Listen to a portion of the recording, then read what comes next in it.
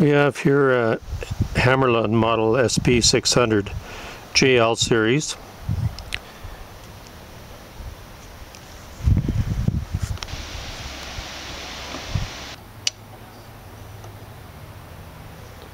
The lights illuminate. A tube that needs to be replaced that is obvious, and that's a V18OA2.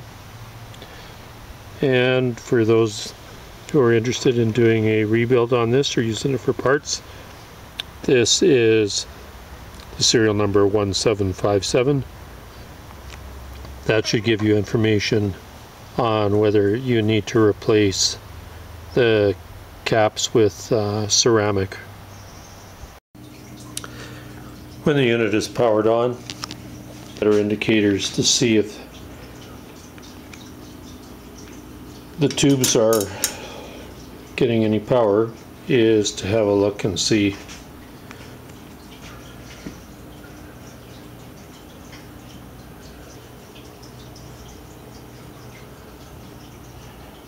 so there are a number of tubes that need to be replaced.